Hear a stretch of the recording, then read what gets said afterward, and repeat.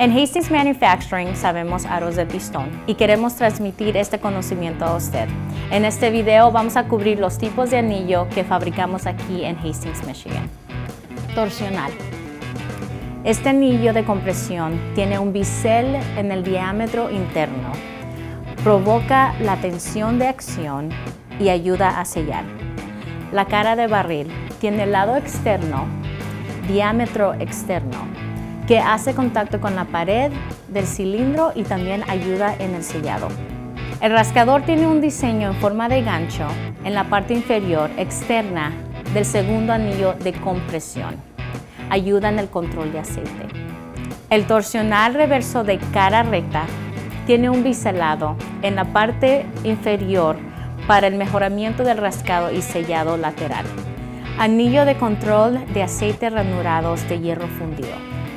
Este anillo se utiliza en su mayoría en compresores y motores agrícolas. Su función principal es el controlar aceite. Anillos Keystone. Son anillos angulares laterales usados en motores diesel para mantener limpias las ranuras y el ambiente diesel. La anchura axial es más delgada en el diámetro interior que en el diámetro exterior. Nuestro estilo de anillo raspador tiene una cara dentada en el diámetro exterior inferior del anillo para el raspado de aceite a lo largo de la pared del cilindro. Anillos de aceite cromo-conformatic.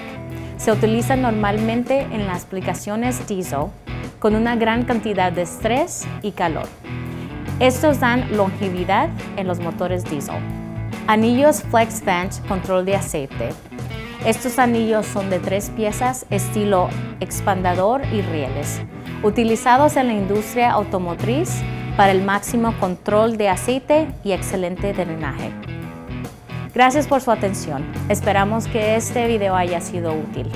Siéntase libre de dejar un comentario y asegúrese de ver nuestros otros videos Tough Guy, consejo técnico para obtener más información.